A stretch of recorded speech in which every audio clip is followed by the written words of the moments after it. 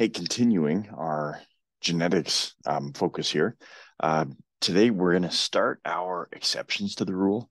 Um, Boy, wouldn't it be nice if everything was just dominant versus recessive and one trait overpowered the other, and we could just do the exact same Punnett squares and everything's in the nice,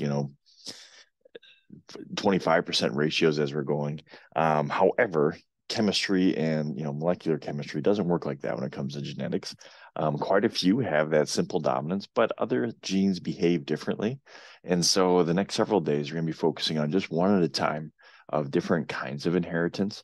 Now, why these are inherited differently, that's a question for a class more advanced than high school biology, but there is a molecular and chemical reason why these genes behave different ways. And, where this is also on the frontier, we're still studying, still researching, trying to figure out what exactly is the entire genetics picture.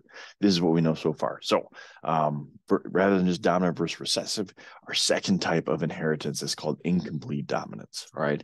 Now, this is that blending model of inheritance. Okay. So if you have a heterozygous offspring. So if you have one of the dominant alleles and one of the recessive alleles, there's going to be a blending or a mixture of the two traits.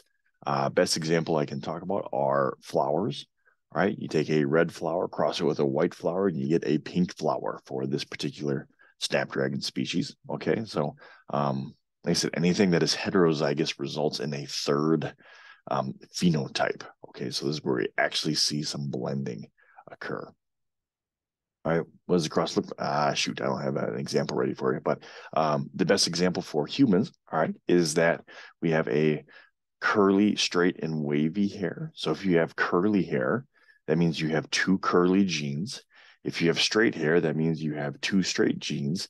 And if you have wavy hair, that means you have one gene of each.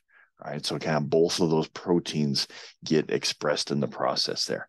I don't know what no hair. Well, actually, I do know a little bit of no hair genetics that has to do with more chromosome stuff there. So, like I said, incomplete dominance. That heterozygous trait is going to be a blending of the other two. Short and sweet today. All right, we're just gonna focus on that. You have a practice assignment online that you can attempt as many times as you would like to.